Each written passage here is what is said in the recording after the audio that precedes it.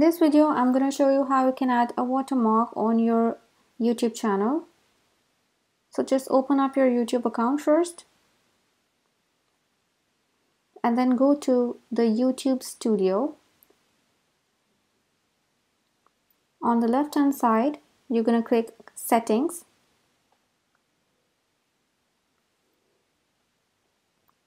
Then click Channel and go to Branding. As you can see, I already have a watermark that I'm going to remove for the tutorial purpose. And then you can either select one of your own images or you can choose the basic YouTube button.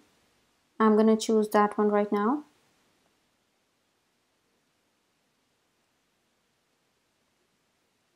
Let's find out. This looks better.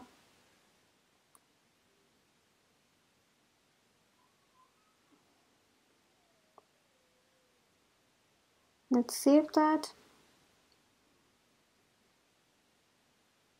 Okay.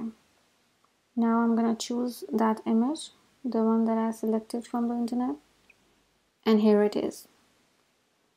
So we have three options here: end of the video, custom start time, and entire video. I'm gonna choose entire video because that's the most suitable one. You get the watermark throughout your video.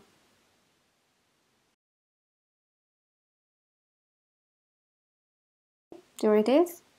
It's added already.